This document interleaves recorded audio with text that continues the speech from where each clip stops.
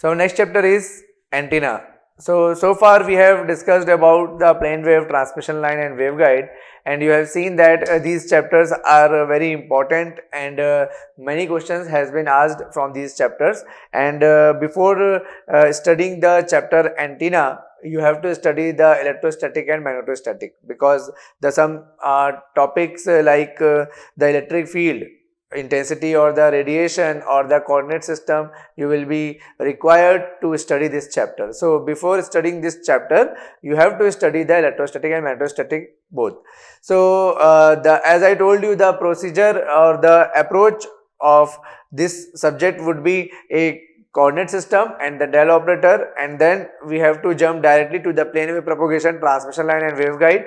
Just not to gain the exact the detailed concept about the subject, just to gain the maximum marks. And here if we are preparing for the competitive exam, so we should not bother about the detailed concept.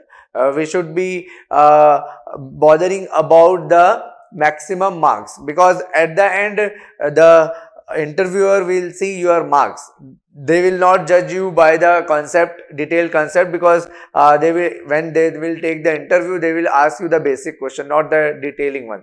So, and nobody will say the favorite subject as EMT. As you know that in interview, very few students might say that they are having the favorite subjects, the EMT and the communication, because they find the difficulties in the detailing of that subject. So that's why you don't need to worry about the detailing of the each chapter and each subject. But there should be few subjects which should be very good for your interview. So these can be a basic subjects, and we are saying that the detailed concept. So as you know that the antenna is itself is a subject in our semester exams. So it is antenna is very vast in itself. So the subject antenna is having a very thick book, you can say. If you will follow the K.D. Prasad, the book, textbook, and the Balanis antenna design or theory by Balanis. So you will see that the one book is there in this topic only. So we have to cover only the few topics which is important for our GATE exam. And how do we decide then which are the topics which is important for GATE exam? So for that what we have done is we have analyzed the previous year papers, and according to the previous year question paper, the question asked from the topics, that topics we are covering here. Okay, so there may be a few different topics that might not covered in this chapter, but you should not again worry about that topics, because there is very less chance to ask the question from there. And if they ask, then nobody will be able to solve, you can say, in all over the India. So the chapter antenna is starting from some basics, that is the introduction of the antenna, and I have written the few points about the antenna, so you can note it down, and I am reading that points. And the first point is, an antenna is a source or a radiator of electromagnetic wave. So actually when we generate the electromagnetic wave, or by the transmission line, when we want to transmit some signal, then in the free space we require an electromagnetic wave. So when we transmit the electromagnetic wave, so we should require some system, and that is a antenna. So the antenna is actually a source or radiator of electromagnetic wave.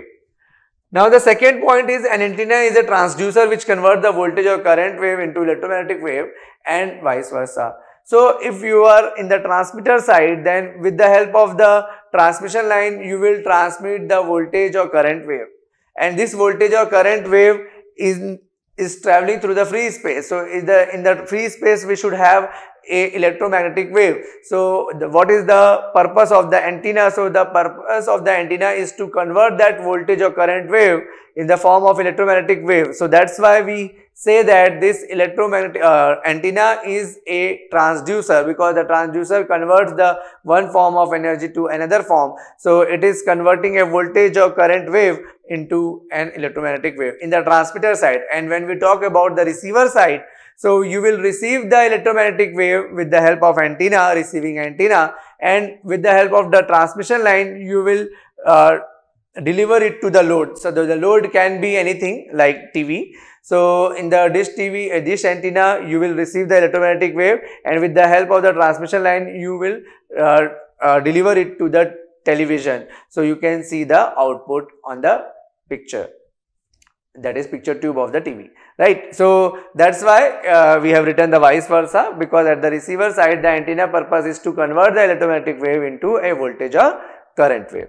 Now the third point is, antenna is an impedance matching device between the transmission line and the surrounding medium. So because the maximum power, or you can say maximum input whatever we are giving to the antenna, that should be radiated by the antenna. So for that the impedance should be perfectly matched.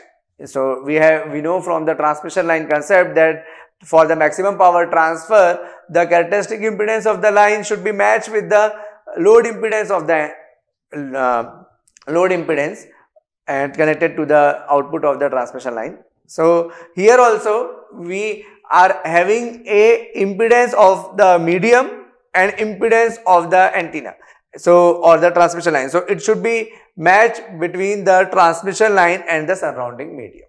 Okay, so this is our third point. Now the fourth point is, antenna may be a piece of conducting material in the form of wire or rod or any other shape with excitation. Until you give the excitation to the antenna, it will not radiate. So antenna should be a piece of conducting wire. So a piece of conducting wire never radiates, but it radiates when you excite it, and that conducting material can be a form of wire, it can be a form of rod and of any other shape, but with excitation. And if I ask you about the basic equation of the radiation, so this is L di upon dt is equal to Q into dV upon dt. So here L di by dt, it seems like that is nothing but the voltage across the inductor, but it is not like that. Here the L di by dt means the L is the length of the wire, length of the conducting wire which you are going to use, and di upon dt is the I is the current here. So the current changing with respect to the time. So change in current with respect to time, and the Q is nothing but the charge, and dV upon dt, here V is the velocity, and if you differentiate the velocity you will get the acceleration. So that is nothing but the acceleration. dV by dt is acceleration, or you can say that this Q dV upon dt, it shows the accelerated charge. It is a accelerated charge. So this equation shows that the current change with the change in current with respect to time and accelerated charge radiates. You can write here the change in current and accelerated charge radiates. So this equation shows that change in current and accelerated charge radiates. Now what are the different conditions of radiation? So there are few conditions by which the conducting material can radiate. So I have written these conditions. So if a charge is moving, so if the charge is moving only with a uniform velocity, there will be no radiation from the conducting wire. So there is no radiation. If the charge is moving with a uniform velocity, there is no radiation if the wire is straight or infinitely extended.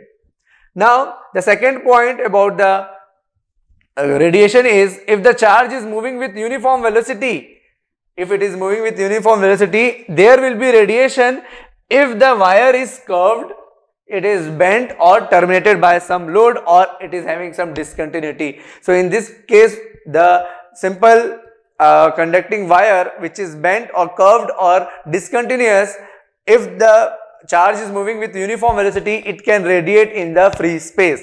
Now this is the structure of the antenna. So this is the antenna, the red line is antenna, and this antenna is connected with the transmission line. Here is the source, that is the excitation which we are giving, and when it generates the voltage or current wave here it will generate a voltage or current wave, and in the antenna it is converting into electromagnetic wave. So this antenna is working as a transducer which is converting a voltage or current wave which travels through the transmission line, and this voltage or current wave is input to the antenna, but at the output of antenna we are having electromagnetic wave, so it is converting a voltage or current wave into electromagnetic wave. Now it is a impedance matching device because it is matching the impedance of this transmission line with the surrounding medium. So it is matching the impedance of these two. So it is working as a impedance matching device. In the transmission line we say it as a quarter wave transformer. So if we want to match the impedance of the two different section of the transmission line, what we do is we place a quarter wave transformer in between them. So we want to match the impedance of surrounding medium and the transmission line. So we kept the antenna in between them to match the impedance of these two. Okay, so this is the basic idea, and this is made up of the conducting material. So this antenna is made up of the conducting material. If the conductor is perfect, then there will be no loss in the conductor itself, and if the conductor is not perfect, so there may be a ohmic loss, a conduction loss because of the antenna. Now, so these are the two conditions of radiation. If the charge is moving with the uniform velocity, it will not radiate. If the wire is straight or the conducting material is straight, it can radiate in the free space if it is bent, discontinuous and curved or terminated. And there is one more condition of radiation, that is if the charge is oscillating in time domain. So if the charge is oscillating in the time domain, it radiates even if the wire is straight. So straight wire can radiate, but the charge should be oscillating in time domain. Okay, so these are the few conditions of radiation. There may be more conditions of radiation, but which is required for your knowledge, that I have written here. So in the interview, the interviewer will ask what is the condition of the radiation. You can talk about these 3 points. You can say about the equation of radiation. So they will get satisfied with this. Okay, so this is sufficient to give the introduction about the antenna. Now, what are the different type of antenna that we have to study is the basic types of antenna. So the basic antenna which we study is a Hertzian dipole antenna. So this is a Hertzian dipole antenna, and the second one is the half wave dipole antenna. So this Hertzian dipole antenna is actually a very small current element. Now you know about the current element because I told you that you have to study the magnetostatic first, and in the Biot-Savart's law we have studied about the current element. The current element is nothing but the product of current and very small length of conducting wire, that is DL. I into DL. I is the current and DL is the small length of the conducting wire, that is called a current element. So the very small length of current element if we use, that is known as the Hertzian dipole, and if we give the excitation to that dipole, then it radiates, and the excitation should be following this condition, that is it should be oscillating, the charge should be oscillating in time domain, or there should be accelerated charge and the current that should be changing with respect to time, then it will be able to radiate. Now similarly for the half wave dipole, as its name suggests, the length of the current element or the length of the conducting wire should be half of the wavelength of the signal to be propagated. If you want to transmit a wavelength of 1 meter suppose, then you have to use the 0.5 meter of half wave dipole antenna, length of the half wave dipole, then it will be called as half wave dipole. And similarly the quarter wave monopole, this is just 1/4 of the wavelength of the signal to be propagated. Or the small loop antenna, the loop antenna is having a very small radius compared to the wavelength of the signal to be propagated. That's why its name is small loop, because the radius of the loop is very small compared to the wavelength of the signal to be transmitted. So these are the 4 types of antenna, and for each type of antenna we will study about the radiation, we will study about the magnetic field equation, we will also study about the how much power it radiates. Now we are having the last point about this introduction part, that is the steps to determine the radiation field regardless to the type of antenna. How can you determine the radiation field in any type of antenna. Apart from these 4 types of antenna, if you are studying about any other type of antenna, then also you can follow these particular steps to determine the radiation field. That is the radiation field, that means the equation of the electric field and the magnetic field.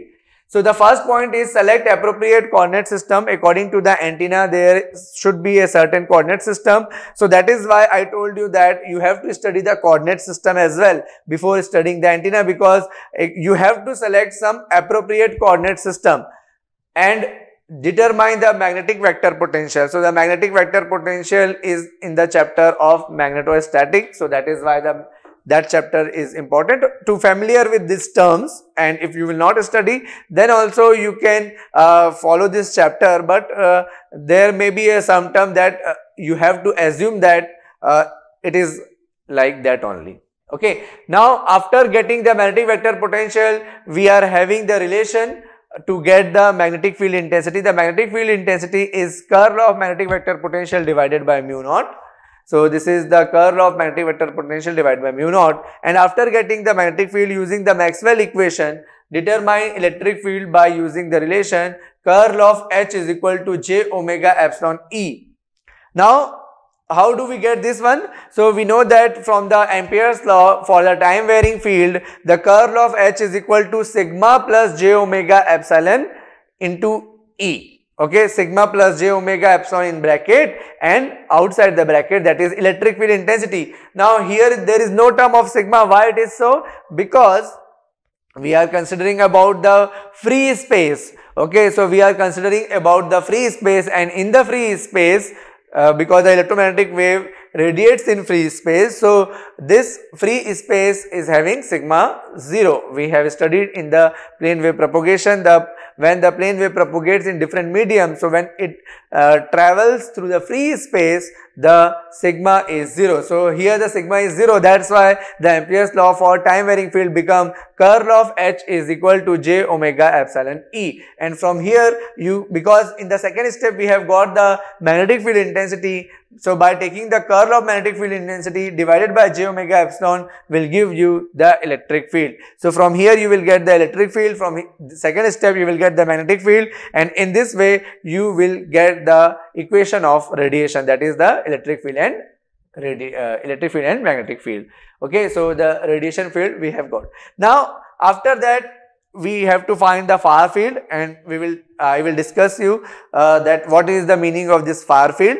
And at this point, after this point, we will see what is the far field, what is the near field.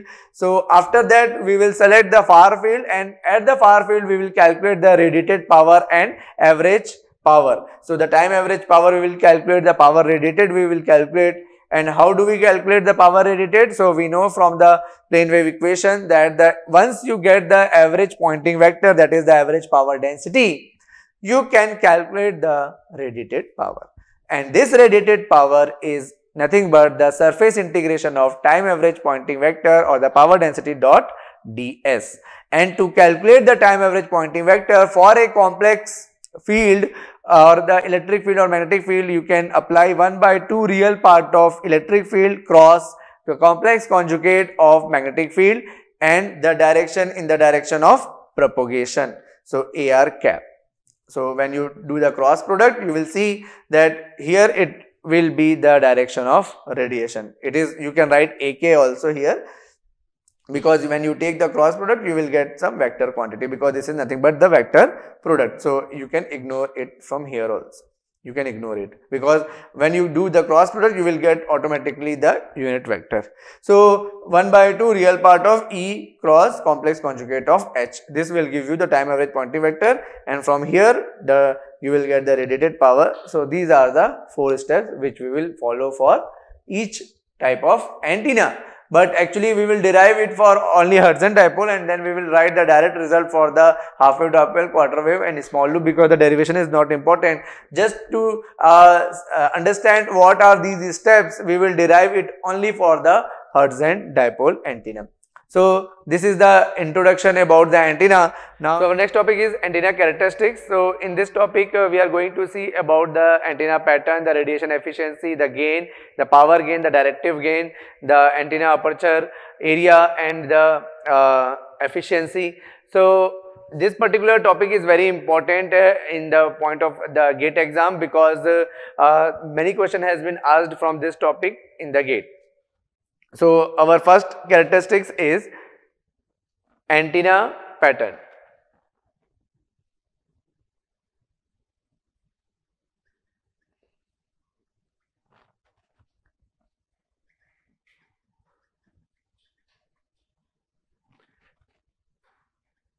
Antenna pattern, which is also known as radiation pattern.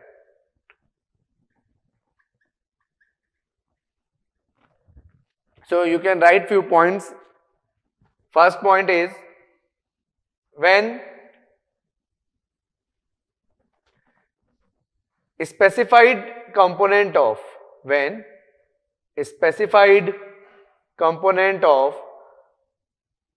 electric field is plotted, when the specified component of electric field is plotted, it is called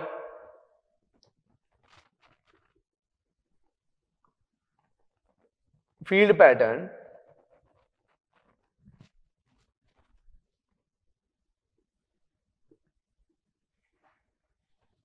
Second is, when square of electric field is plotted, when square of electric field is plotted,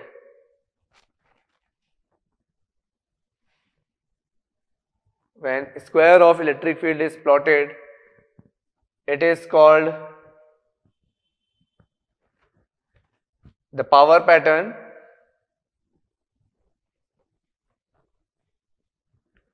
And third point which you can write is, suppose you plot the normalized electric field. So the normalized electric field, this point is very important. So the normalized electric field versus theta for constant phi. Normalized electric field versus theta for constant phi is called E-plane pattern, E-plane pattern or E-plane pattern, or the vertical pattern, or theta is also known as the elevation angle. So that is why we can also write it as elevation pattern.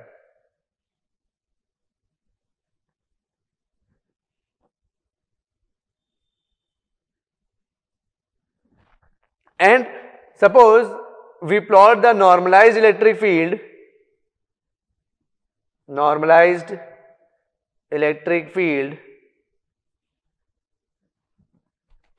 versus phi for theta is equal to pi by 2. It is called H-plane pattern. H-plane pattern or horizontal pattern, or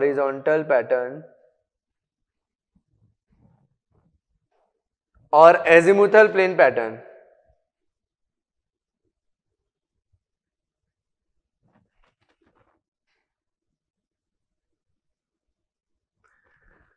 And the last point you can write is, a antenna pattern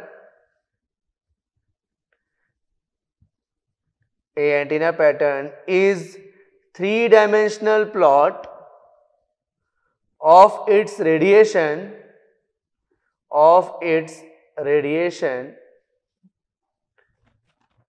at far field.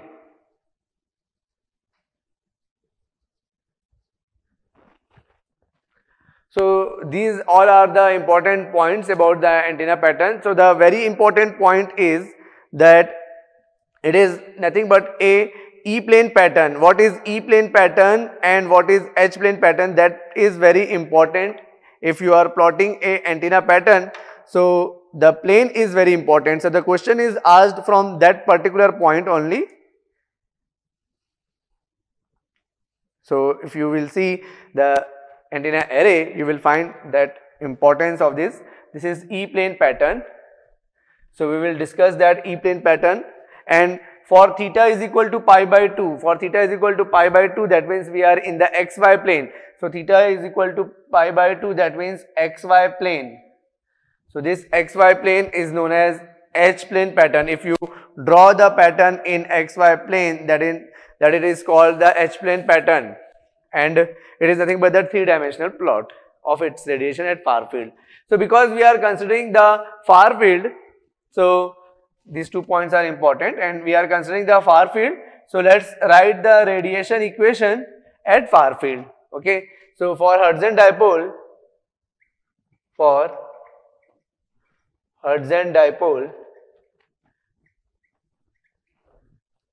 at far field, the equation of radiation is E theta, electric field, E theta S is eta I naught dl sin theta e to the power minus j beta r into j beta divided by 4 pi r. So at far field, the electric field is given by this expression. So this is, if you want to draw the pattern in E plane, then you have to find the normalized electric field. So what is the normalized electric field? So the normalized electric field, normalized value is equal to E theta S, the magnitude, divided by E theta S and its maximum value. Magnitude of E theta S and divided by magnitude, maximum value of that magnitude, and the antenna pattern is also a magnitude plot. So if E theta S, if I calculate the E theta S magnitude only, so this is the phase term, right? So this is nothing but the phase term.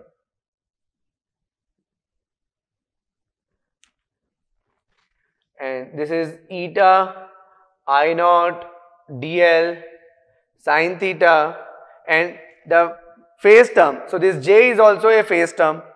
This is also a phase term. So we can write beta divided by 4 pi r. And what is the maximum value of it? So the maximum value of it will be when the sin theta is at its maximum value, and sin theta maximum value is 1. So the maximum value will be eta I naught dl beta divided by 4 pi r. So if I take the ratio and its magnitude, what I will get? E theta S, the normalized value is, this is eta I naught dl sin theta beta divided by 4 pi r and whole divided by eta I naught dl beta divided by 4 pi r. So if you take the ratio of these two, so you will get the sin theta only and its magnitude, because this is nothing but the magnitude plot. So the normalized value is the mod of it, mod of sin theta for Hertzian dipole. This is because of Hertzian dipole. So if we want to draw it, so in E-plane pattern, E-plane, then we have written that the normalized electric field, so we have got the normalized electric field for Hertzian dipole versus theta. That means we have to change the value of theta for a constant phi. So the value of theta should be varying, and the range of the theta we know, and let us say this is theta and this is sin theta magnitude. So if the theta is 0 and this is 45, this is 90 degree, and this is 135 and 180 degree. Okay, so this is the value of theta. So theta equal to 0, you will get 0. At 45, you will get 0.707. At 90, you will get the maximum. Here at 135, you will get the negative value, which is 0.707 sin 135. Okay. So, and the sign is positive in the second quadrant, and the 180 is 0 again. And from 0 to 180, whatever we will get the value. From the 180 to 360 also we will get the same value, but with the negative sign, and because we are plotting the magnitude and the same value repeats, that's why we only draw for the 0 to 180 degree, and the mirror image will be present for the 180 to 360. So if this is the plane, because we want to draw in E-plane, so here we are having the E-plane pattern. This is the E-plane pattern. So we are drawing in E-plane because we are changing the value of theta. So for E-plane, you require to have the value of theta. So you should have the theta, and theta is the angle measured from the z-axis. So there should be one axis which is z, because the z, if you are drawing the pattern in the E-plane, then the theta should be varying. And to make the theta, or to make the theta variable, you have to one axis as z, because the angle measured from the z axis is theta. And now here you can write y or x, whatever you want to write. Generally we write y, and the x is outside the board. Now this is theta equal to 0, because at the z axis the angle with the z axis will be 0, and as you move away from the z axis, the theta is changing. So at y this theta is 90 degree. So here it is theta is equal to 180 degree, and here it would be theta is equal to 270 degree, and here it is again a 360 degree. Now at theta equal to 0, the value is 0, so we get the value 0. At theta is equal to 45, so this is the 45, theta is equal to 45 and 135. This is theta is equal to 45, and here we will get 135.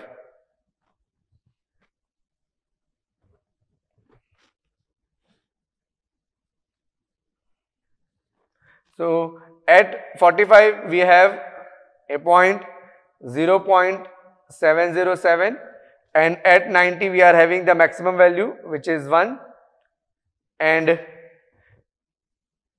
at 135 we are having 0.707, and at 180 it is again 0. So we have to make this point, we have to follow this point. So when we follow this point, we will get the shape like this. So this is the antenna pattern. This is nothing but antenna pattern. So similarly, the mirror image we will get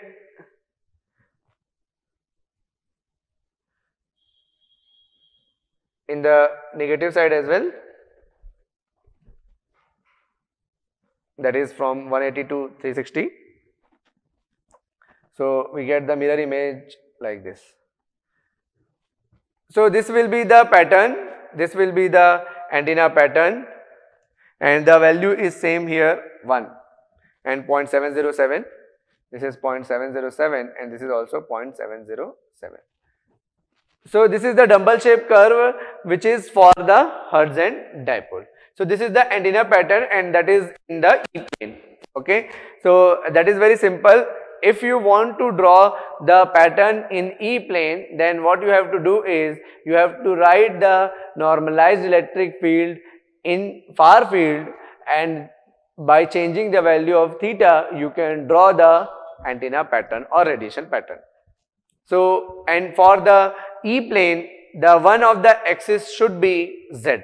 So we have to keep the z axis, and because the angle measured is from the z axis is theta. Now if I say where is the antenna placed, so if I want to show the antenna, then the antenna was placed in the origin. The antenna was placed in the origin. This is the antenna, because the field pattern which we got in case of Hertzian dipole, This equation we derived when we considered that the Hudson dipole is placed in the origin. So it is placed in the origin and the pattern is at any distance r and it is along the z-axis. So this is placed along the z-axis, so we can also call this z-axis as the axis of antenna. Axis of antenna.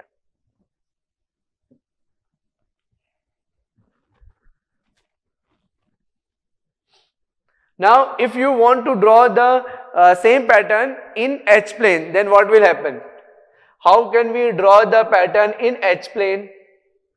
So we can draw the pattern in H plane by just replacing the E theta as normalized value. In theta is in this normalized pattern, the theta is replaced by phi and its mod.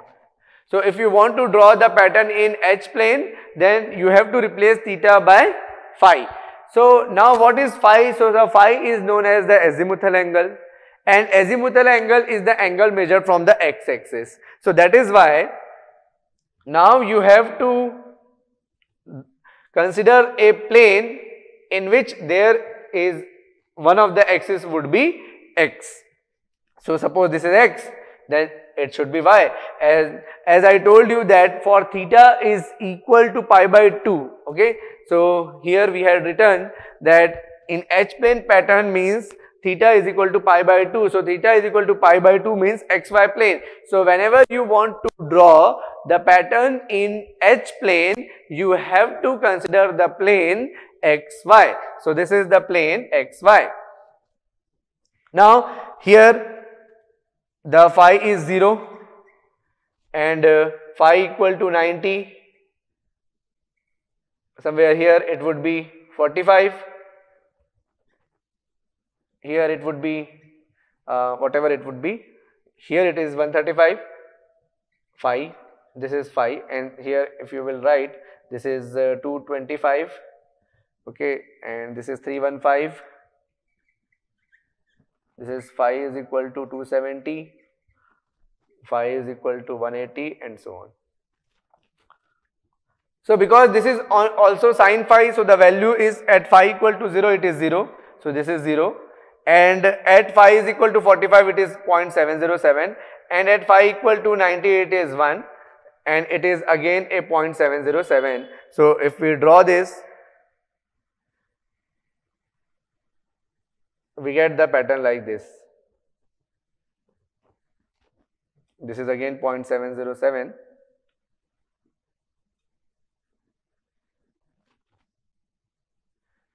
This is 0.707 and this is 0.707. This is 1. So always remember that the maximum value which we get from the radiation pattern is the value 1, because that is the normalized value. This is the normalized pattern which we draw, and the maximum value can be 1, because from here if we change the numerator and this is the maximum value, so if you divide it, so when there will be some angle at which this will be the maximum, and we have already divided it by the maximum value. So the normalized value always has the maximum value as 1. So here the maximum value is 1, and here also it is 1. Okay, so this is the pattern in H plane. Remember that the normalized pattern is always having the maximum value 1.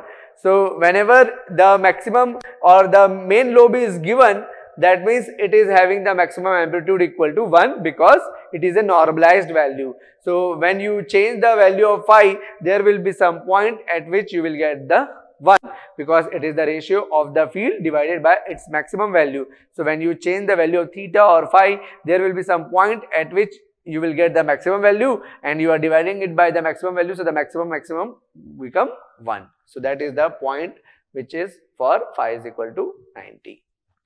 Now for the Hudson dipole, we can this from the antenna pattern we can define two terms, which is called half power beam width.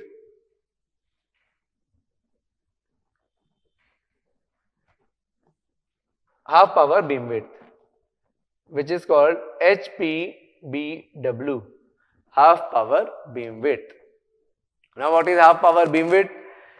So half power beam width, as its name suggests, this is the point where if I talk about the half power only, I am not telling about the beam width right now.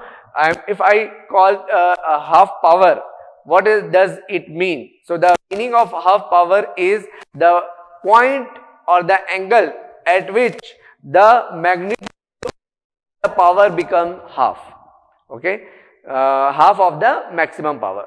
So the angle at which the radiation pattern become the half of the maximum power is known as half power, and or we can also say that the angle at which the electric field is 1 upon √2 times of its maximum value. See, suppose half power point I want to calculate, so this is nothing but the maximum value divided by √2, and if I want to calculate the power, so we have to square it because the electric field is square, because we know from the power density or Poynting vector, the Poynting vector is nothing but the power density, and power density, it shows the E0 square upon 2 eta for a lossless medium. So E0 square, that means the square of electric field. So if you want to calculate the power of this, so you will calculate the square of it. So this is 1 by 2. So this is the power, peak power divided by 2. So when the maximum power become half, it is called the half power point, or you can say the maximum electric field become 1 upon √2 times. That is known as half power point, half power beam width. Now let's write the definition of half power beam width. So the half power beam width is, right, the half power beam width of antenna, the half power beam width of antenna is equal to angular width. It is the angular width between direction where, it is equal to the angular width between direction where radiated field reduces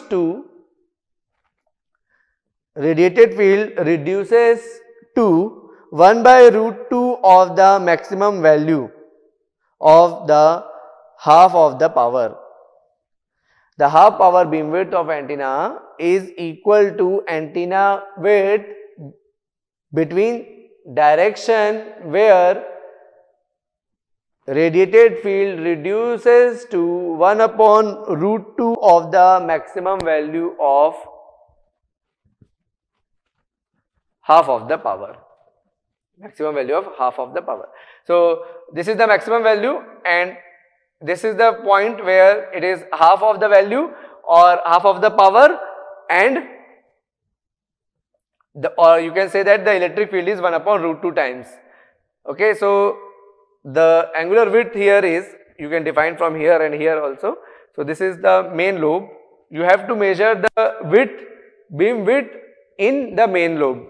So this is the main lobe, and if we measure this difference, this is the angular width. This is the angular width in the main lobe, in which this is the point where we are getting the half power, and this is the point where we are getting the half power. So the angular width between the two half power point, the angular width between the two half power point. If you want to write in simple words, angular width between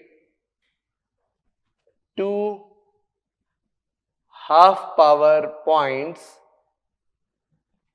in main lobe or maximum radiation is called half power beam width. So what is that angular width? So from here to here, if you measure this, this is known as half power beam width, and this is 45, this is 135, so the angular width is 90 degree. So the half power beam width is for Hertzian dipole, because we have drawn the pattern for Hertzian dipole. So for Hertzian dipole, the half power beam width theta HPBW is 90 degree.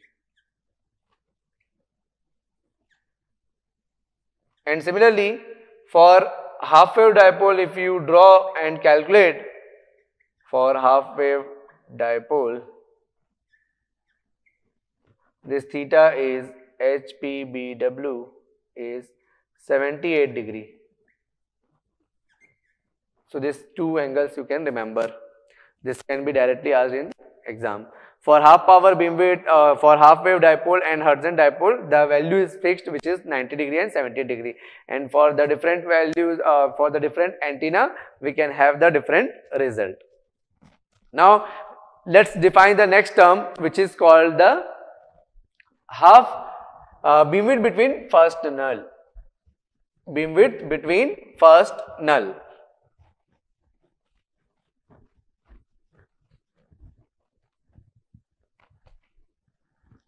This is beam width between first null.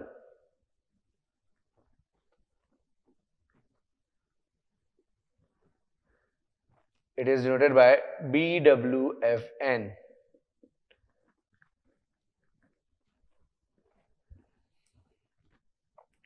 So this is nothing but the angular width between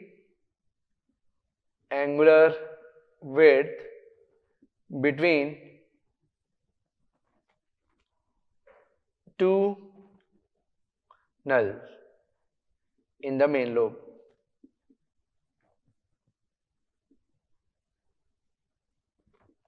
Angular width between two null in the main lobe.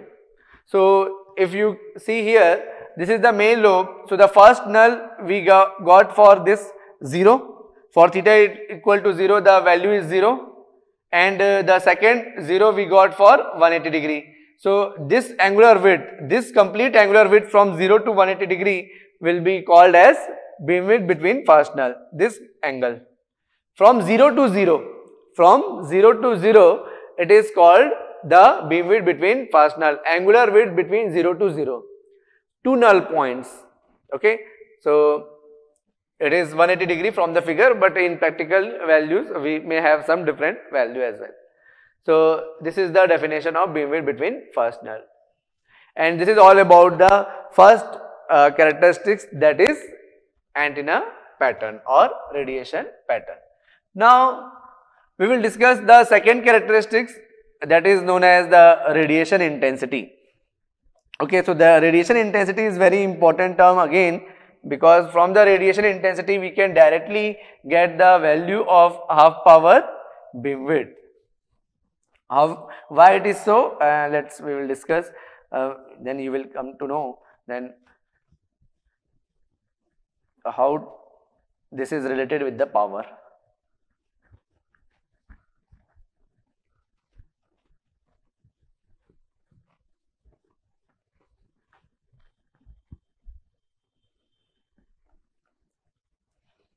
Second point is radiation intensity.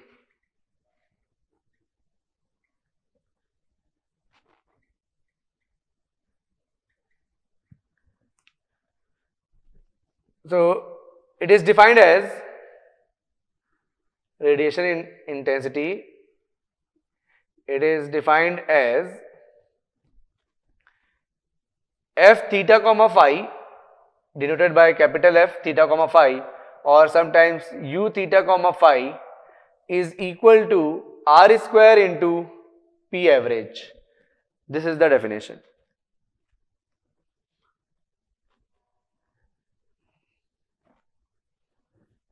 This is the definition. F theta comma phi or U theta comma phi is R square into P average. And we know that this P average is the power density, average power density. So the power density is power per unit area. So R square, that means also the meter square. So the area is power per unit, the density is power per unit area. Area is also in meter square. This is also in meter square. This meter square will get cancelled and we will get the power. And hence this U theta comma phi is denoting a power pattern. If you will draw u theta comma phi, then it will give you power pattern. So it is related with the power. Okay. So if for example, if you are having an expression of u theta comma phi as suppose sin theta or sin square theta, okay, and you want to calculate the half power point. Suppose it is given in the question u theta comma phi and it is asked that what is the half power point. So because this u theta comma phi shows the power pattern because it is equal to the power, so that is why the angle at which this become half, the maximum value is 1 only, so the angle at which this become half is called as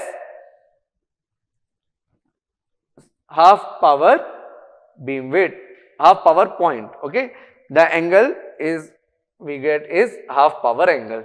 Okay, so when you calculate it, then this is sin theta half power is 1 by root 2 and theta half power will be 45 degree, and when you calculate the angle, that is just the twice of it, so the twice of it would be 90 degree. Half power beam width is, this is the point where you are getting the maximum value, half of the maximum value. Now next half you will get at some other angle which is 135 and the angle between these is 90 degree. So that is nothing but the twice of this half power point. So half power beam width is twice of half power angle. And from here you can calculate the beam width between fastener also.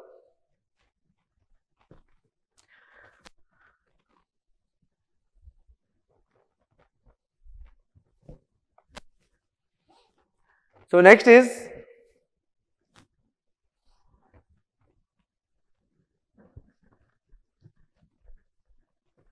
if you are having the radiation intensity, then you can also calculate the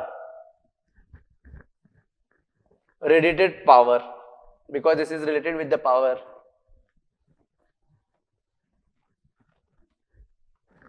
See, this time average pointing vector you know, because if you are defining a u theta comma phi, that means r square p average. So if you want to calculate the radiated power is equal to integration over the surface and time average pointing vector dot differential surface. This is the formula. Now if this time average pointing vector is having a magnitude p average and the direction in the direction of radiation and the differential surface in the direction of radiation, that is in the direction of r, is given as r square sin theta d phi ar cap, and if we take the dot product of these two, we will get the integration over the surface time average pointing vector into r square, and if we take the dot product we will get the sin theta d phi, and this r square into p average, from the definition of the radiation intensity, r square into p average is u theta comma phi.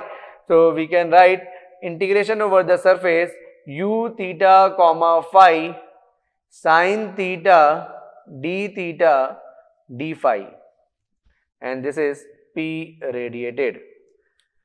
So the p radiated is calculated from the radiation intensity. So the difference between the calculation of the power radiated from the time average pointing vector and the radiation intensity is that in case of the radiation intensity we have to consider only sin theta d phi, and in case of the time average pointing vector we should have the r square sin theta d phi. Okay, so if the time average pointing vector is there, then r square sin theta d phi should be there, and in terms of u theta comma phi there should not be r square in multiplication. Now if you define the average value of radiation intensity, so the average value of the radiation intensity is radiated power divided by 4 pi. This is the average value.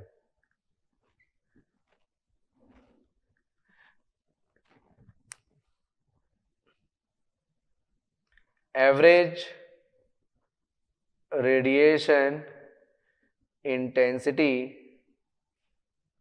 is defined as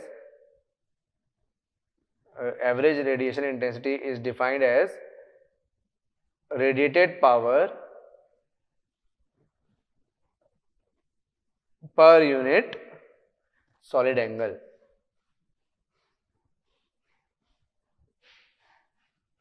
And hence its unit is watt per stay-radian. So the average radiation intensity is average power, radiated power per unit solid angle, and we get this value. Solid angle is 4 pi. How do we get this? So if you integrate it, this sin theta, d theta, d phi, theta is varying from 0 to pi and phi is varying from 0 to 2 pi. So when we integrate with respect to phi, we get 2 pi, and when we integrate it to the sin theta,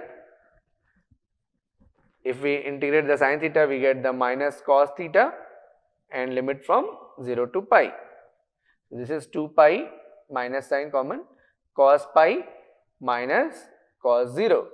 So this is minus 2 pi and minus 2, which is 4 pi. Hence we get this value 4 pi.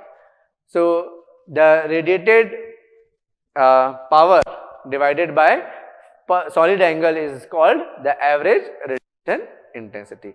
So these are the two characteristics that we have discussed. Now we will consider the directive gain. Next characteristics will be directive gain. So next is directive gain. So third one is directive gain.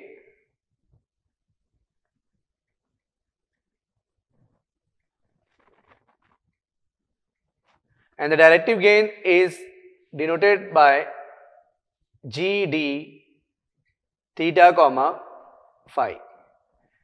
So how can we define the directive gain? So it is nothing but it is a measure of concentration of radiated power. Concentration of radiated power in particular direction.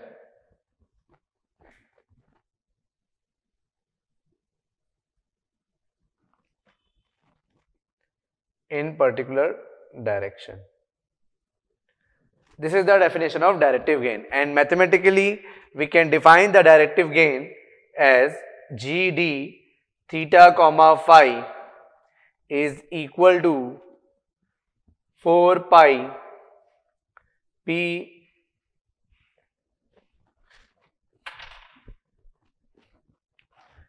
U theta comma phi divided by U average. U theta comma phi divided by U average, or we can also write it as the radiated power divided by 4 pi into U theta comma phi. Okay, because the average radiation intensity is defined as the radiated power per unit solid angle. So this is the definition of directive gain. Now this U theta comma phi can be represented as GD theta comma phi. We can also represent it by 4 pi. This U theta comma phi is defined as R square into average value of the power divided by radiated power. So this can be the one formula, because in some question it may be asked about the time average Poynting vector or the average power density, and the directive gain is given to you. Then you can find the time average Poynting vector by using multiplied with radiated power divided by 4 pi R square. And also you can relate it with the electric field, because the time average Poynting vector is E naught square divided by 2 eta. So this is also one relation from where you can find the electric field. Suppose the directive gain is given and you have to find the electric field, then you can calculate the peak value of electric field from this relation. So these are the different relations that you can use according to the question. Now the next definition is directivity. Next parameter, directivity. The directivity is nothing but it is the ratio of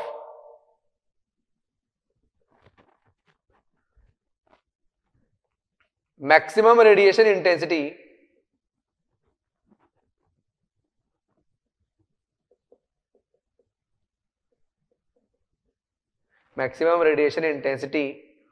to the average radiation intensity.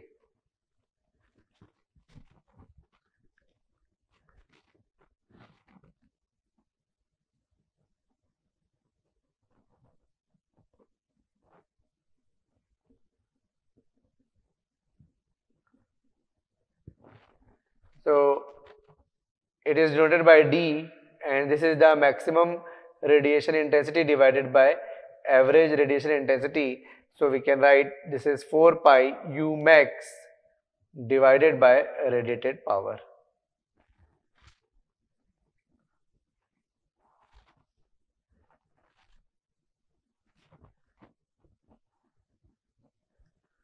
This is the formula.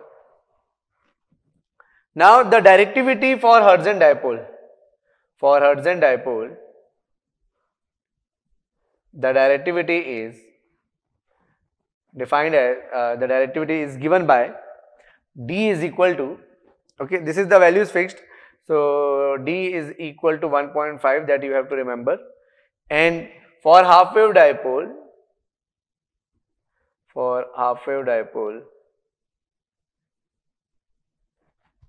the directivity is 1.64, and for isotropic antenna,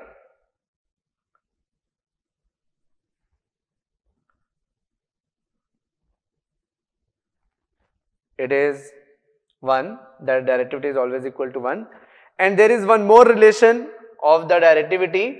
The directivity is also given by 41,253 divided by theta in degree in E plane and theta in degree in H plane. This is another formula of directivity. What is theta E and theta H then? Then theta E is half power beamwidth in E plane in degree, and theta H is half power beamwidth in H plane in degree. Now for parabolic reflector, suppose another antenna, if I am considering for a parabolic reflector, the directivity is 10 lambda upon D whole square. This is the directivity for a parabolic antenna, where the lambda is the wavelength of the signal which is to be transmitted and D is the diameter of the antenna. So this is the gain, and half power beamwidth is 70 lambda by D. 70 lambda by D. So these are the two formulas for a parabolic reflector. Half power beamwidth is given by 70 lambda upon D.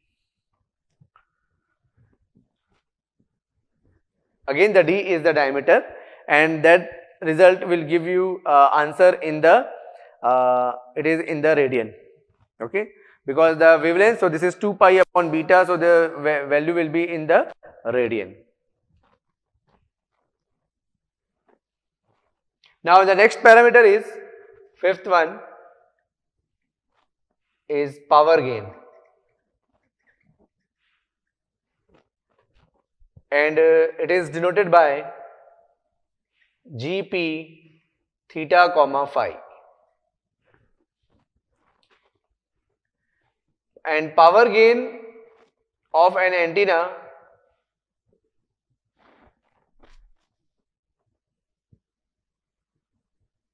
accounts for conduction loss in antenna.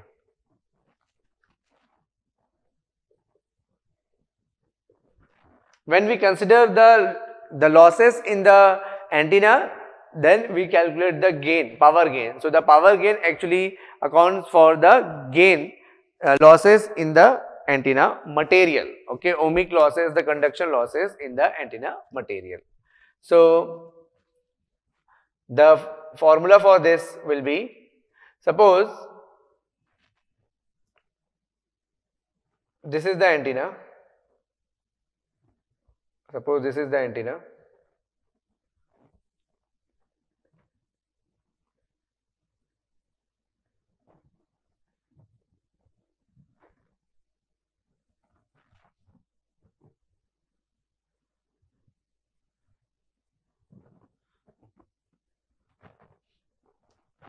Now the power given to this antenna is P in, and the actual power radiated is P radiated, and because of the conduction losses, because this is the antenna which is made up of the conductor, because of the conduction loss there is some loss which is denoted by PL. So here we can write it as this P in is actually the loss power and the radiated power. And the loss power is given as I naught square into R. So I naught square divided by 2 into the loss resistance, and this is I naught square upon 2 into the radiation resistance. So we can write this I naught square divided by 2 and the loss resistance plus the radiation resistance. This is the input power. If the antenna is given as the lossless, then this loss resistance will be 0. The loss resistance is given by L upon 2 pi A, L upon 2 pi A root over pi F mu upon sigma. This is the loss resistance. This is the formula for loss resistance, where the L is the length of the dipole, where L is length of dipole or the antenna, A is radius, and F is the frequency, sigma is the conductivity,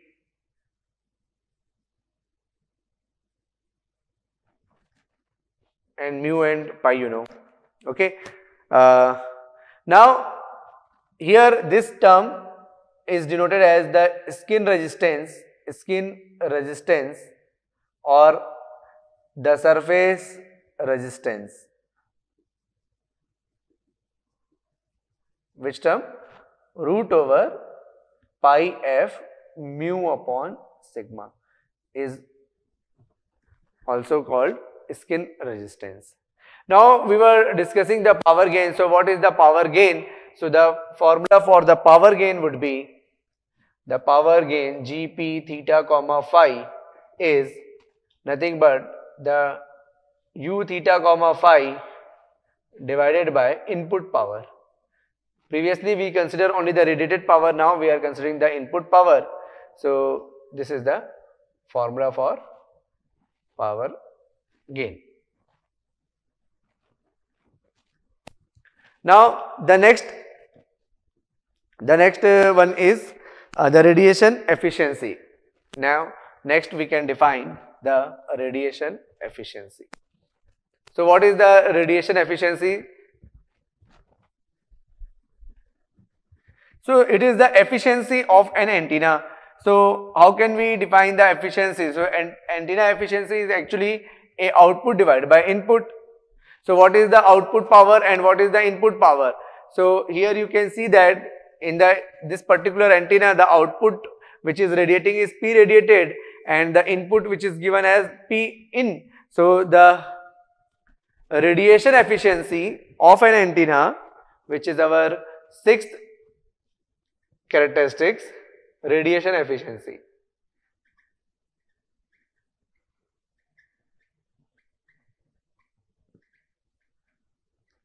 Radiation efficiency. So radiation efficiency is denoted by eta or sometimes ECD.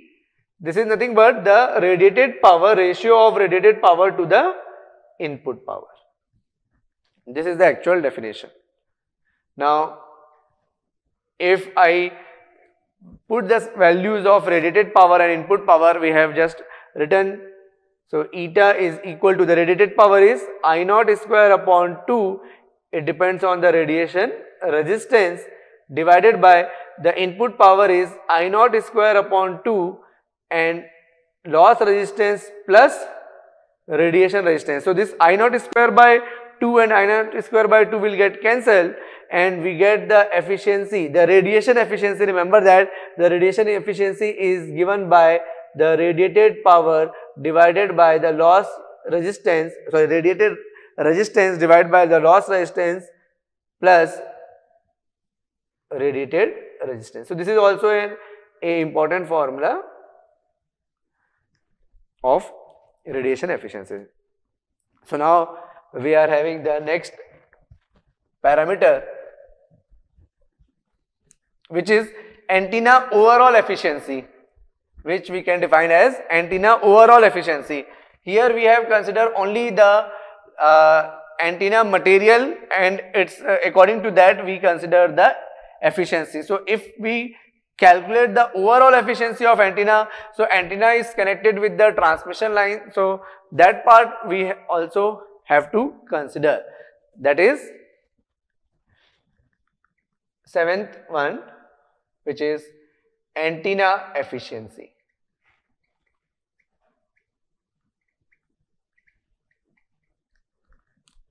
See, if suppose this is the antenna,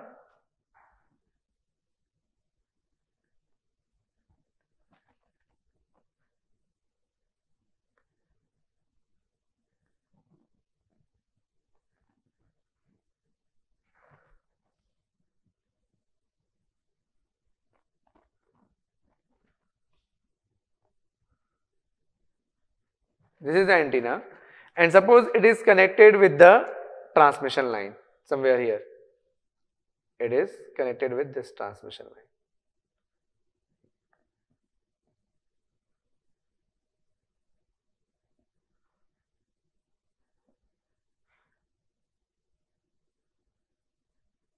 Like this. So this is the transmission line and this is the antenna.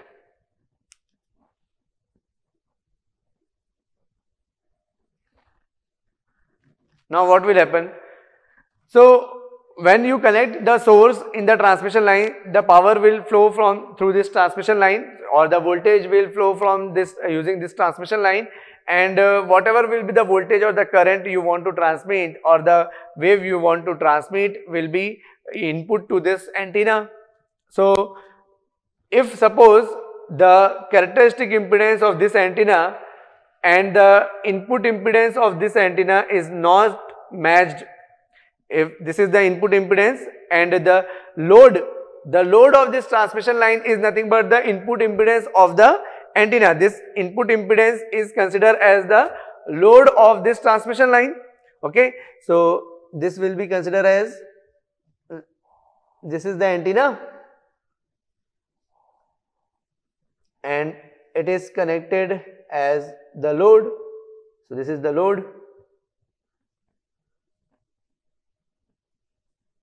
like this, and this is the characteristic impedance. So this Z0 is not equal to ZL, or you can write Zin also. So this Zin is not equal to Z0, then what will happen?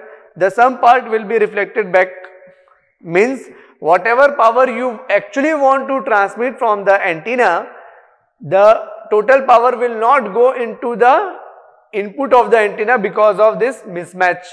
Suppose you want to transmit a 10 watt, then you will generate a 10 watt power from the source and using the transmission line you will give it to the input of the antenna. But because these are not perfectly matched, the 10 watt will not go into the input of antenna. Some power will be reflected back, suppose 2 watt will be reflected back and 8 watt will be input to the antenna. So this 8 watt will be radiated by this antenna if this antenna is lossless. Okay, and if antenna is lossy, then again some power will be lost because of the ohmic loss, and then the remaining power will be transmitted by the antenna. So in this case, how can we define the efficiency? So the efficiency is denoted by now E naught, and it is nothing but the radiation efficiency, whatever efficiency we have considered in the antenna material, because of the antenna material is denoted by ECD. So we have considered the efficiency of this part, that is known as radiation efficiency. Now we have to consider the reflection efficiency as well, and this ER is called the reflection efficiency,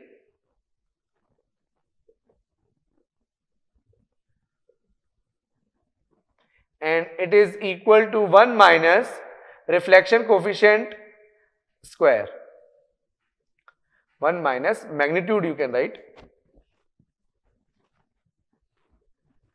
We know that how do we get this 1 minus mod gamma square, because we have studied in the transmission line and also in the plane wave. The power that is actually transmitted, the percentage of power that is transmitted is given by 1 minus mod gamma square, and the percentage of power that is reflected is magnitude gamma square. So this is the percentage of power that is transmitted. So that is known as the reflection efficiency. So the overall efficiency become E naught is equal to ECD and in bracket 1 minus magnitude of gamma square. And the overall efficiency is also the ratio of the power gain divided by the directive gain or directivity.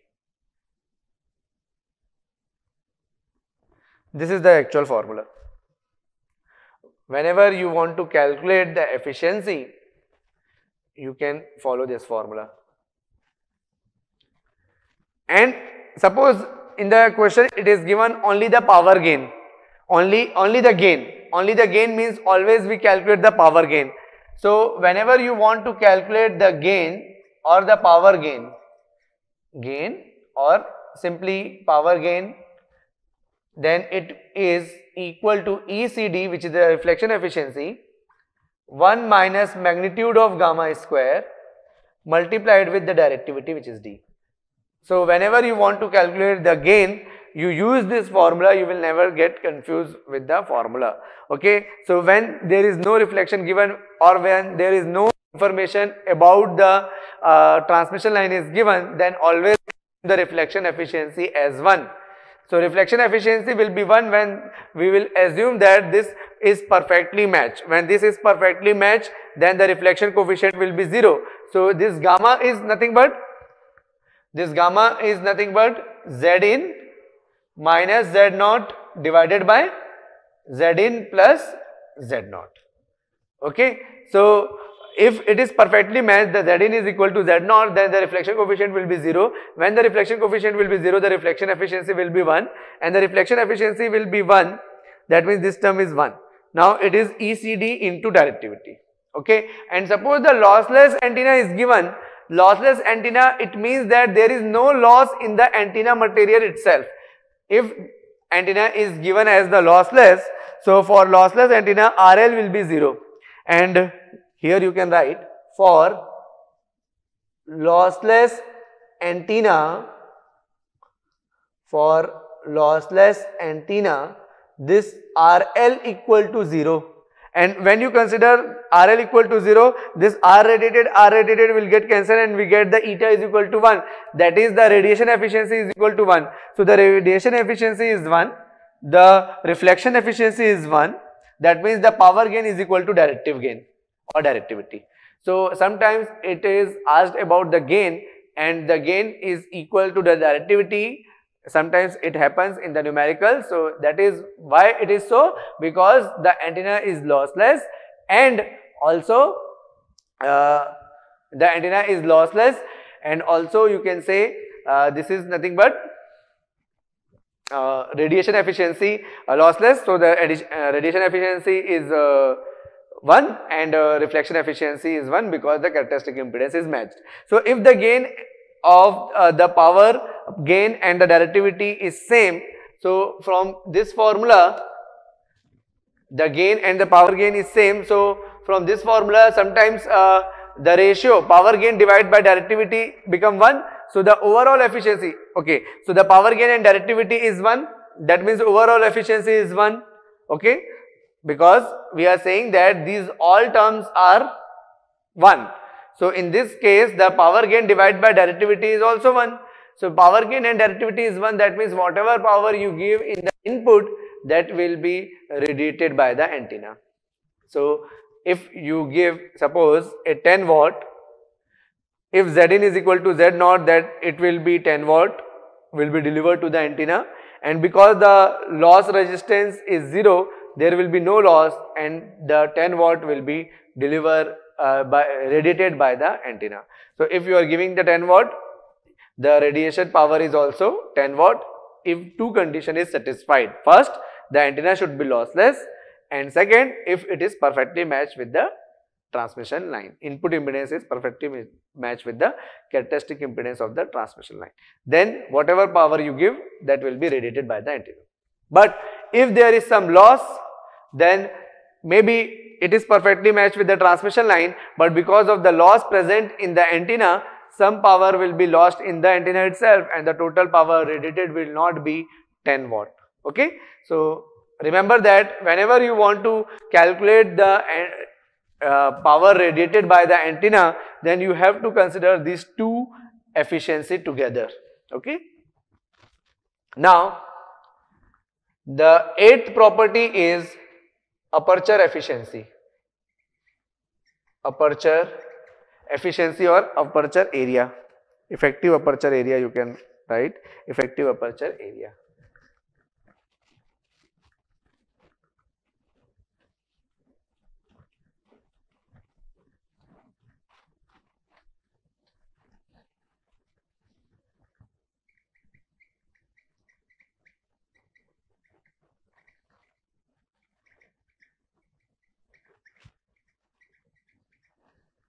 Effective aperture area.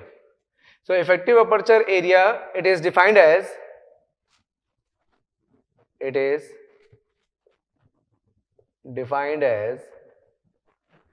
ratio of power received by antenna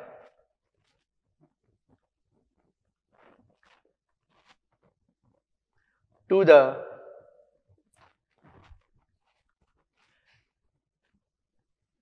pointing vector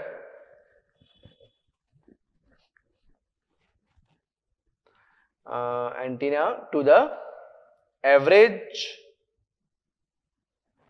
power density, which is pointing vector itself, average power density of incident wave,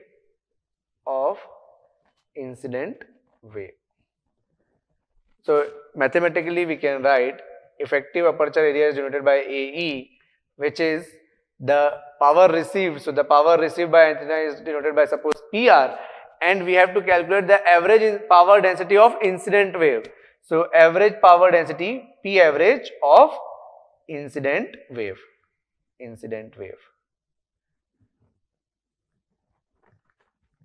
So this is the effective aperture area. Now there is one more relation, the effective aperture area in terms of the gain, lambda square upon 4 pi into the directivity. That is the gain only. When we consider the losses is 0, then lambda square upon 4 pi into d. If we consider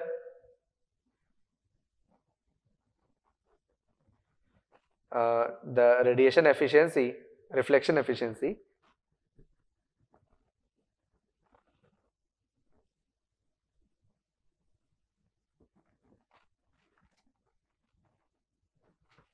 let's write gain here, then you will understand it more.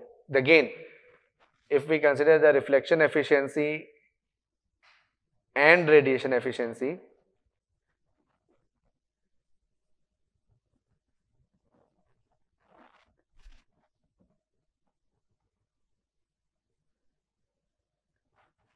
we get AE is equal to lambda square upon 4 pi, and what I had written, if we consider the reflection efficiency and the radiation efficiency. So the reflection efficiency, that means the 1 minus magnitude of gamma square, and the radiation efficiency, that means ECD. Then how can we write the gain? So the gain is equal to here ECD 1 minus magnitude of gamma square into directivity. So this will be the formula for the effective aperture area.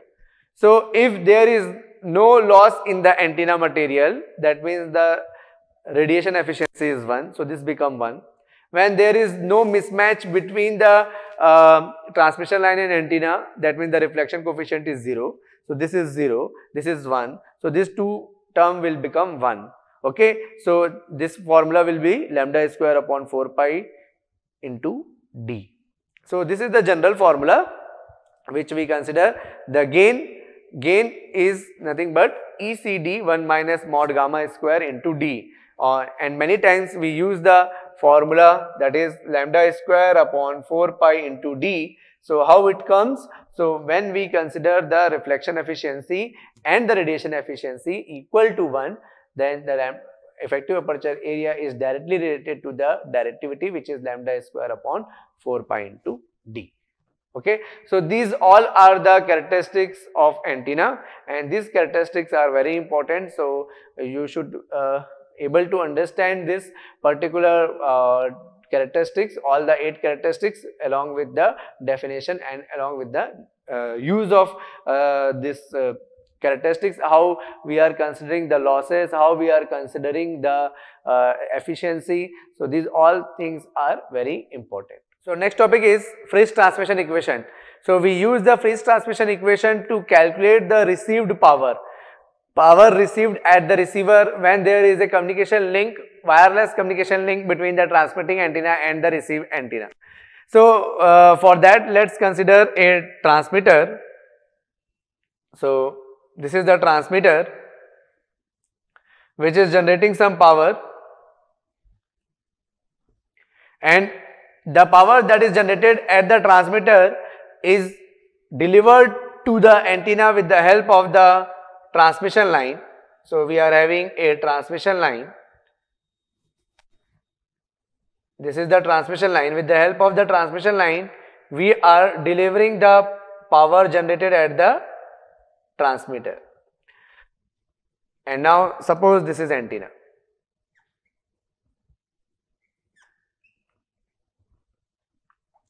Now at the receiver, this is a receiver. In the receiver, there is again a transmission line by which we are delivering the received power to the load. So we have to calculate the power delivered to the load. How much power is delivered to this load, which is having an impedance ZL. And the characteristic impedance of this is Z0. The characteristic impedance of this is Z0. The input impedance of this antenna is Zin. This is the transmitting antenna, which is having again GT, effective aperture area AET, and the unit vector of the electric field AET, and the same for the receiving antenna. Receiving antenna is having gain GR, effective aperture area is AER, and receiving antenna is having a unit vector rho ER. So that this is the power generating at the transmitter is PT. So this is delivering to the antenna, which is input to the antenna, but it is by the transmission line. So here if we assume that this Zin is not equal to Z0, the some power will be reflected back to the transmitter and some power will be delivered to the load. So how much power will be delivered to the load is given by the reflection efficiency. Okay. So according to that we will calculate. So the reflection efficiency, we know that the gamma T is equal to Zin minus Z0 divided by Zin plus Z0, the reflection coefficient at the transmitter end. And similarly, the reflection coefficient at the receiving end, if we assume that this ZL is not equal to Z0, then this is gamma R is equal to ZL minus Z0 divided by ZL plus Z0. And the distance between the transmitting antenna and the receiving antenna is, suppose, D. The distance between the transmitting antenna or the transmitter and the receiver is D. So how much power is delivered to the load, that we have to calculate, that is suppose denoted as PR. Okay. So if this is the power which is transmitted by the transmitter and it is delivered by the transmission line, so how much power will be delivered to the input of the antenna is given by, this is the PT power that is generated by the transmission, and because the input impedance of the antenna is not matched with the characteristic impedance of the transmission line, some power will be reflected back. So the power that is transmitted by the transmission line will be input to the antenna, and that is given by PT into 1 minus gamma T magnitude square. So this much power will be input to the antenna, and if there is no loss in the transmission line, there is no conduction loss or the material loss in the antenna itself, sorry, not in the transmission line. If there is no loss in the antenna, that is there is no loss in the material of the antenna, that is there is no ohmic loss, there is no conduction loss, then whatever power you will give in the input, that will be delivered to the antenna, and that will be radiated by the antenna after multiplying with the gain of the antenna. So the gain of the antenna, transmitting antenna, is GT. So that is the power that is radiated by the transmitting antenna. Okay. Now what will be, see, what is happening is whatever power you are giving is at the input and you are transmitting is the output. Okay. So for any antenna, if you calculate the efficiency, this is the output power divided by input power. And as I told you that the output power you can calculate by input power and multiplying with the efficiency, and the input power is the PT, which is the power at the input, and the overall efficiency is given by 1 minus gamma square into the transmitting antenna gain into ECD. Right. So this is the power which is actually radiated by the antenna. So the radiated power at the antenna is PT 1 minus gamma square GT. ECD is actually equal to 1. Why ECD is 1? Because we are assuming that this antenna is having a conduction loss 0, ohmic loss 0. So there is no loss, that means the radiation efficiency is 1 because the radiation loss RL is equal to 0. So the radiation resistance divided by the loss resistance plus radiation resistance is given by the radiation efficiency, that is now equal to 1. So this will be now the power PT 1 minus gamma square and GT, and this is the output power. So that is the power which is radiated by this transmitting antenna. So how much power density at the distance D? If I will ask you how much is the power density at distance D, because we assume the antenna reflects, radiate in all the direction, that means it forms a spherical symmetry, and if it is forming a spherical symmetry, then the power density at any distance, power density at distance R is given by power, that is the power in the numerator divided by area, and area is the surface area of a sphere, which is 4 pi d square. So this is the power density at distance D. Now how much power it will receive? The receiver will receive the power that is multiplied with the effective aperture area of the receiver, effective aperture area of the receiver. Now this is the power which is received by the receiving antenna, and this receiving antenna delivers the power in the load using this transmission line. So again this load impedance is not equal to the characteristic impedance. So whatever power will be coming to the load, some part will be reflected and some part will be delivered to the load. So how much power it will deliver to the load? The transmission line will deliver to the load, that is the power which is actually input to the transmission line. And now 1 minus gamma R mod square will be the power which is delivered by the antenna at the which is delivered by the transmission line at the load. Okay, so the power received by the antenna is multiplied with the effective aperture area. So this power is input to the transmission line, and this transmission line will, some part will be delivered to the load and some power will be reflected, and the power that is transmitted by this transmission line is given by 1 minus gamma R square multiplied with the input power. So this is the input power and that is multiplied with this, and this is the total power delivered to the load, that is the power received. So if I arrange it properly, then we can write it as PT into GT AER. This is the effective aperture area of the receiving antenna, and the effective aperture area can also be written as lambda square upon 4 pi into the receiving antenna, gain of the receiving antenna. So this is 1 minus gamma t mod square and 1 minus gamma r into mod square, and already there in the denominator there is a 4 pi d square. So this is 4 pi, this is 4 pi, and this is d square. So this is 4 pi d whole square, and there is also lambda. So this is PR is equal to PT into GT into GR into lambda upon 4 pi d whole square, 1 minus gamma t mod square and 1 minus gamma r mod square. This will be the overall formula for the received power. So this is the received power.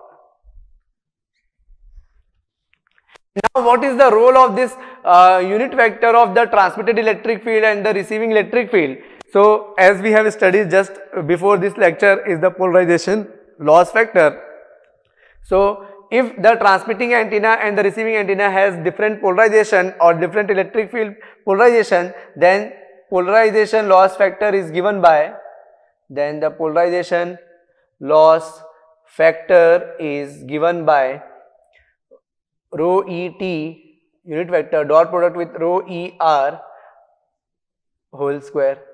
So this is the polarization loss factor. So including if there is a polarization mismatch, if there is a polarization mismatch, then the received power PR is PT, GT, GR, lambda upon 4 pi d whole square, 1 minus gamma t mod square, 1 minus gamma r mod square multiplied with polarization loss factor. So this would be the formula if you consider all the losses except the conduction loss, polarization loss and the reflection loss. So this will be the formula. And if there is no polarization mismatch,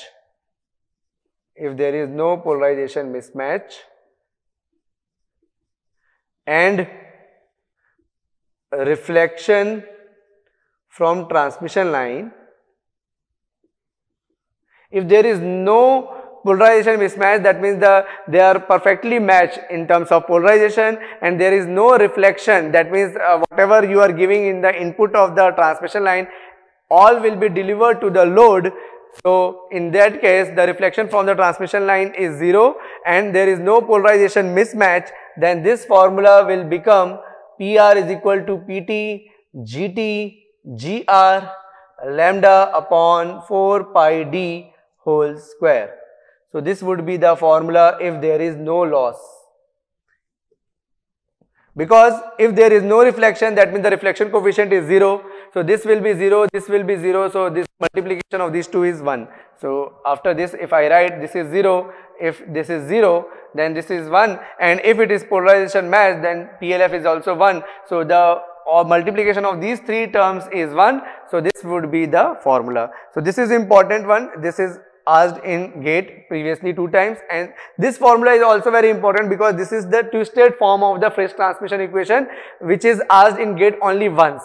So they can consider the polarization loss factor and can ask you for the received power. They can consider this receiver reflection coefficient also that they have given. When we will solve the question, you will see in the one of the question in the previous GATE questions, you will see that there was a question based on that reflection efficiency. So that formula is very simple and that is very much easy to derive, and the same method we will use while we will be deriving the radar range equation. So whenever this type of question is asked, you can calculate the power density and then by multiplying with the area you can calculate the power. So this is the power at the receiver, and in radar we have to calculate power again at the radar station. So we will calculate the power density again at the transmitter and we will get the received power in the radar station. So this is the idea, and this is how we can derive the power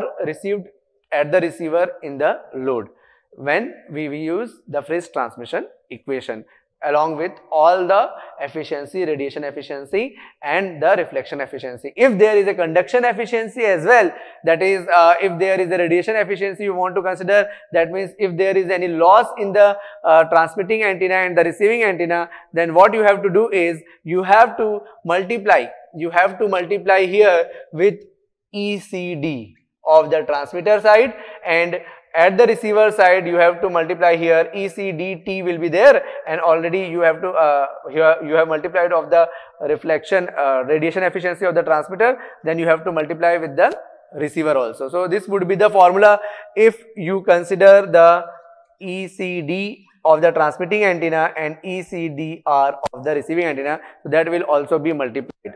Okay, and if it is not present, that means the efficiency is 1, that is 100%. Clear? So if there is any loss, in the transmitting antenna and in the receiving antenna, then you have to consider the loss resistance of the transmitting antenna and the receiving antenna, and that loss is denoted by the radiation efficiency, and for that you have to multiply with the ECDT and ECDR. Here also it would be multiplied with this, because one by one we had written everything. So ECDT, ECDR will be multiplied for both, and this will be the final answer. And here also you can include this part. Generally this part is considered as 1 because already we have considered many type of the losses, that is the reflection losses, the polarization losses. So up till now in the gate they have not considered the conduction losses in Friis transmission equation.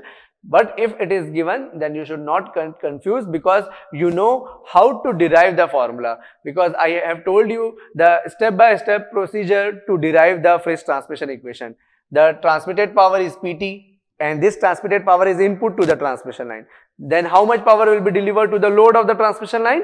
That should be multiplied by the reflection efficiency. So this is 1 minus gamma square, and when it is transmitting by the antenna, it should be multiplied with gain as well. So this is gain. So this is how we write the power radiated by the antenna. Power radiated by the antenna is input power and efficiency. So in here, if you consider this efficiency, that is the radiation efficiency of the transmitting antenna. So PT 1 minus gamma T square GT, and the radiation efficiency of the transmitting antenna. Okay, now it is delivered to the load. So it is delivered to the load. So we are considering the power density at the receiver. So power density at the receiver is divided by 4 pi d square. So we have got the power per unit area, but we want to calculate the power at the receiver, and we have got the power per unit area. So this area should be cancelled. So this area can be cancelled when you multiply with the area, but this time area of the receiver. So area of the receiver is AER. So after this up to writing the 4th term and the 5th term, now we will multiply with the AER. Once you will multiply with the AER, you will get the power which is input to the transmission line. Now the power input to the transmission line you have got, and if there is a loss in this antenna also, in this receiving antenna also, then you have to multiply with ECDR. So these two things we have done, and now we have got the total power actually input to the transmission line of the receiver.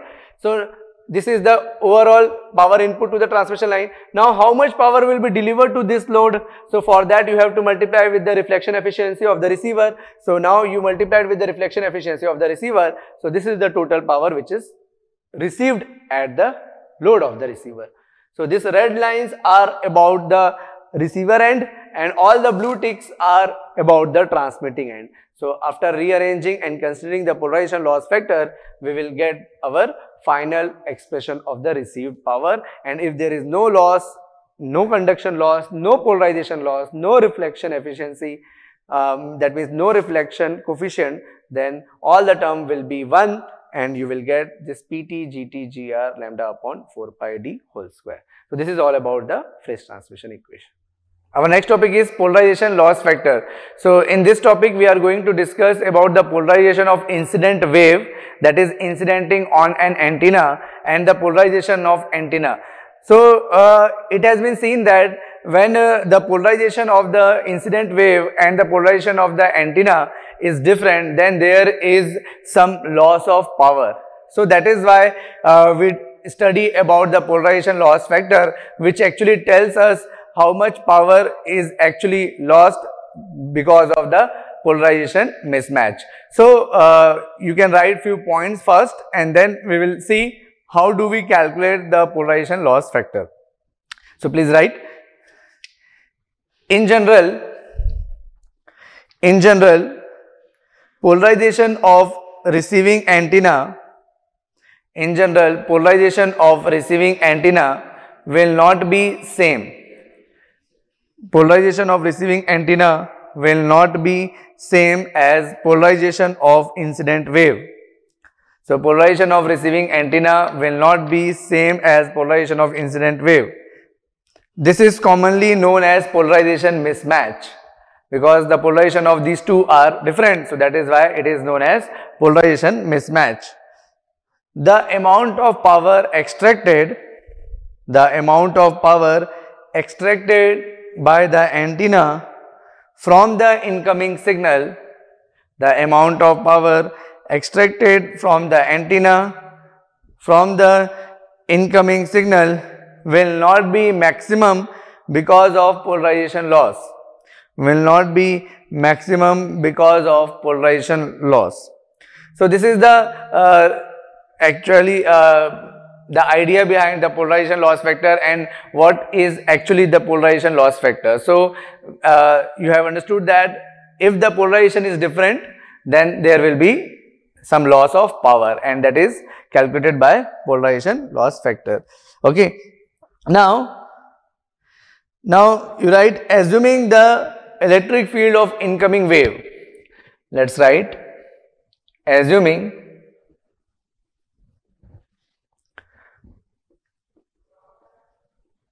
that electric field of the incoming wave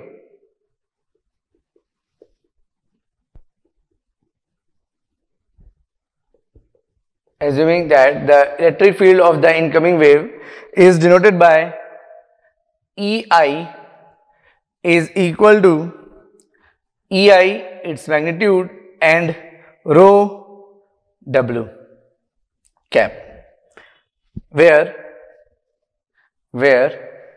this rho W cap is unit vector of the wave.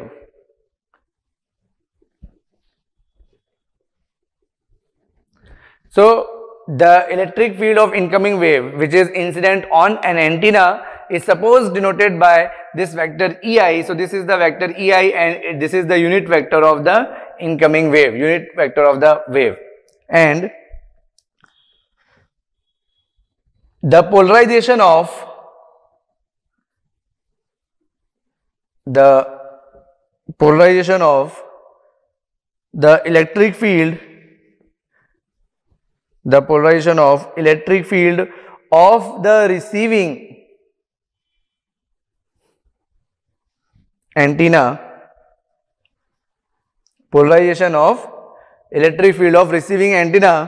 is denoted by, suppose, EA vector. This is the electric field of antenna. It is EA, that is the magnitude, and rho A. So where this rho A is unit vector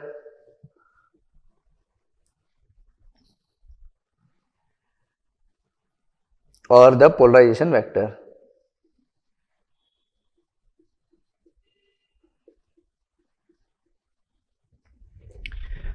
Okay, so there are two waves. Whenever you calculate the polarization loss factor, there will be two waves, or you can say there will be two fields, because between that we will calculate the polarization loss. So the incoming wave is having the polarization that is given by this expression, and the receiving antenna is having the polarization that is given by this expression. So in this case, the polarization loss factor is defined as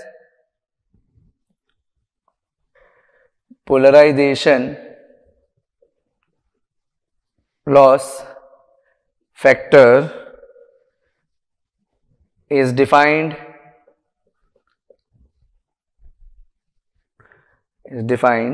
based on the polarization of the antenna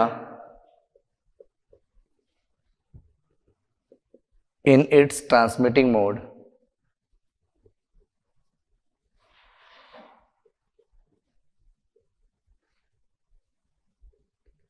Is PLF equal to, that is nothing but the unit vector of these two waves, that is rho W dot rho A magnitude square. So the polarization loss factor is the dot product of the unit vectors of these two waves and its magnitude whole square. So this is defined as polarization loss factor.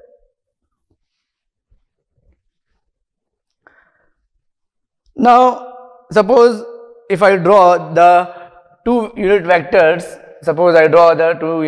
like this. Suppose this is the direction of rho W, and because there are two vectors, so it will be having these are the two vectors, so there will be some angle between these two because we are calculating the dot product. So let us say the angle between these two vectors are xi, and these are the unit vectors, so the magnitude of this unit vector will be 1. So if we calculate the PLF, so this is nothing but the magnitude of this, which is 1, the magnitude of this, that is also 1, and the cos of angle between them, which is xi, so whole square. So the polarization loss factor you can also define if you know the angle between these two vectors. So this is cos of xi magnitude square.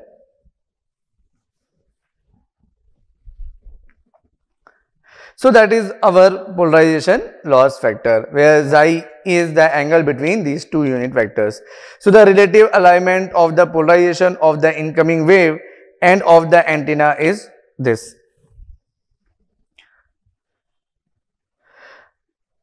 So what will happen when we say that they are perfectly matched? So if the polarization is perfectly matched, then the PLF is 1. The polarization loss factor is 1, that is known as perfectly matched. Perfectly polarization matched.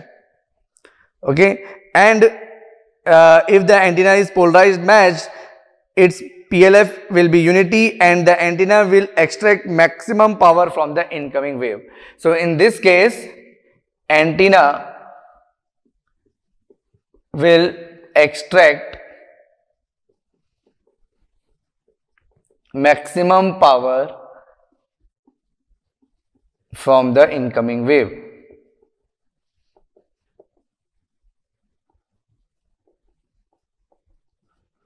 Okay.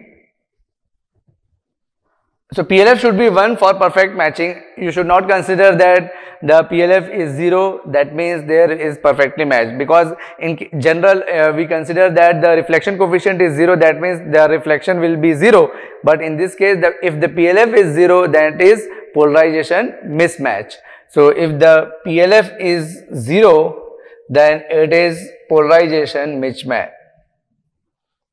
Polarization mismatch. And that is perfectly mismatched. Okay, so these are the polarization loss factor, and let's take one example so that you can understand how to apply this formula in any question.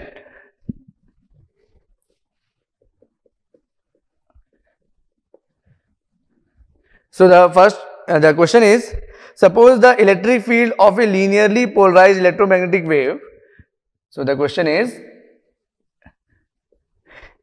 the electric field of a linearly polarized EM wave is given by E naught AX cap e to the power minus j k z. It is given that is linearly polarized, and that is the electric field of incoming wave is incident upon a linearly polarized antenna that is incident upon a linearly polarized antenna whose electric field is given by, so antenna is having the electric field that is given by AX cap plus AY cap, and this is also E naught. Okay. So if we see that, what is the unit vector here? So the unit vector of the incident wave is the AX only, because it is directly given as the vector, unit vector. There is no another term. So this is the unit vector AX, and the unit vector of the incoming wave is the unit vector of this term. So unit vector of this term is nothing but this is the vector and divided by its magnitude, which is √2, because we know that how to write the unit vector. Unit vector is nothing but the vector divided by its magnitude. So this is the vector and its magnitude is root over 1 square plus 1 square and E naught. So E naught will get cancelled and we get √2. Okay. So if I calculate the polarization loss vector, which is nothing but the dot product of these two and whole square, this is polarization loss vector. So it will be equal to AX dot AX plus AY divided by √2 whole square. So if I calculate it, so this is 1 upon √2 whole square, which is equal to 1 by 2. So the polarization loss factor is 1 by 2, and if you want to calculate it in dB, polarization loss factor in dB is 10 log PLF, and it is 10 log 0.5, and it is equal to minus 3 dB approximately. Okay, so the polarization loss factor can be calculated in this way. So this is the incoming wave, this is also linearly polarized, this is also linearly polarized, but the vector is in such a way that the polarization loss factor is not equal to 1, because we can think that if the incoming wave is linearly polarized, the antenna is also linearly polarized, then there will be no mismatch. Okay, but still we are having some mismatch because of the electric field of the antenna and the electric field of the plane wave are different. So in this way we calculate the polarization loss factor, and we will see how do we apply in the question when we solve the workbook question, and also when how the formula gets modified when we include this term, the Friis transmission equation, how do we consider the PLF in the Friis transmission equation, etc.